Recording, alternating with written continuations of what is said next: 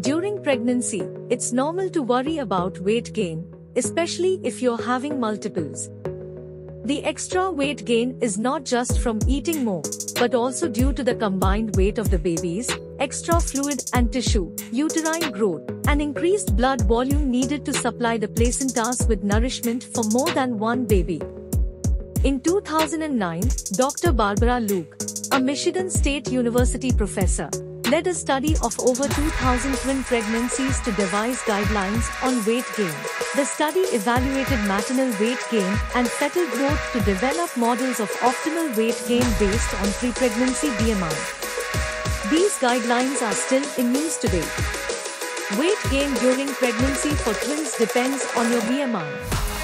Healthy, normal weight mothers, BMI 18.5 to 24.9 * 37, 54 pounds *. Overweight mothers, BMI 25.0 to 29.9 * 31, 50 pounds *.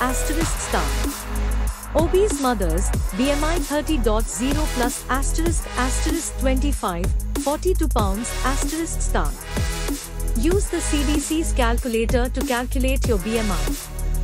Nearly half of pregnant women exceed the recommended weight gain range, which can cause health issues for them and their babies.